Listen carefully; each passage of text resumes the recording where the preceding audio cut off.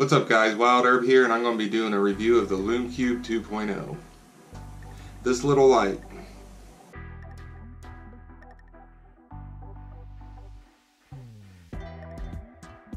As many of you may know that the GoPros are horrible at filming at night.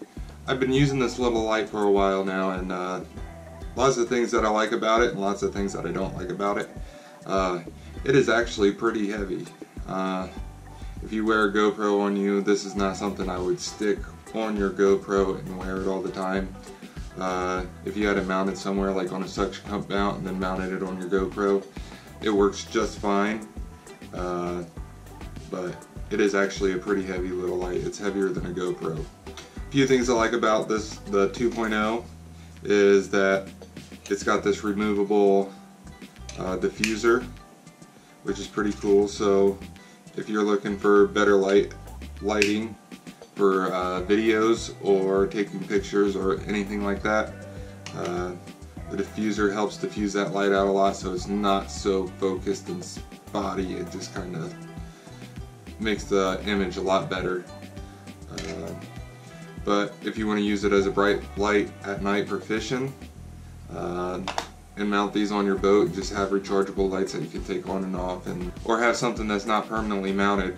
And then you could also put these on tripods and have them set up around if you're doing live streaming or something like that. One other thing that I like about these lights is they're waterproof up to 30 feet, 10 meters, which is a good thing. So when you have these sitting out and it starts raining, you don't have to worry about your $80 light getting ruined by the rain. A few other things that I like about it, it's got a nice aluminum solid body, so you don't have to worry about if you drop it, you'll break it. You can buy a lot of cheap lights out there. It's completely rechargeable via USB. I think it's just, yeah, the one that most cell phones come with, the USB Type-C charging port. It's got 10 brightness modes, which right now it's not charged up. Now, some of the few things that this thing has come with was it came with all two different kinds of diffusers.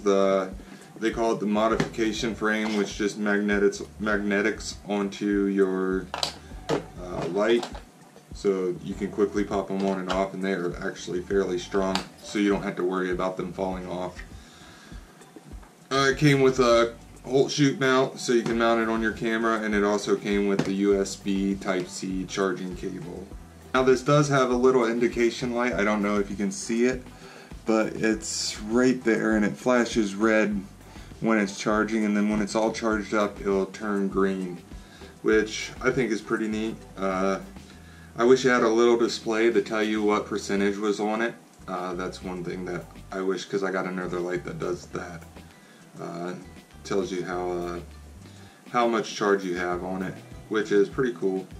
And I've been using these lights for a little bit, and would I pay 80 bucks for another one of these? Probably not. $80 is a little steep, I think. I think you can buy a cheaper version of this if you're just going to be filming at night, like on the bank or something. Yeah, but let me see if I can show you how bright this light is. Yeah, that's it. That's on the first setting. Well, pointed at me. That's at 10%, 20%, 30%, 40%, 50%, 60%, 70%, 80%, 90%, and 100%. And then watch what happens when I put the...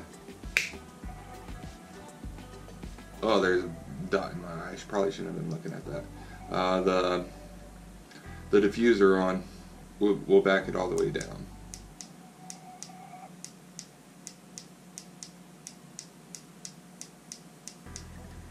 Yeah, you get a nice soft light with it, with the diffuser on it. It's not so harsh, and I think they said it will run around 2 hours on 100% power or something like that. And then it will run, I had this thing running for like 8 hours with it on the 10% mode, which is honestly probably all you need. You probably at night maybe go on 20% or 30% if you actually feel like you need it, but I normally run it on 10%. That way, 10% or the low setting, whatever you want to call it. That way you can not have to charge this as much and you don't have to buy multiples of them. And they actually work really well, just this little light on 10%.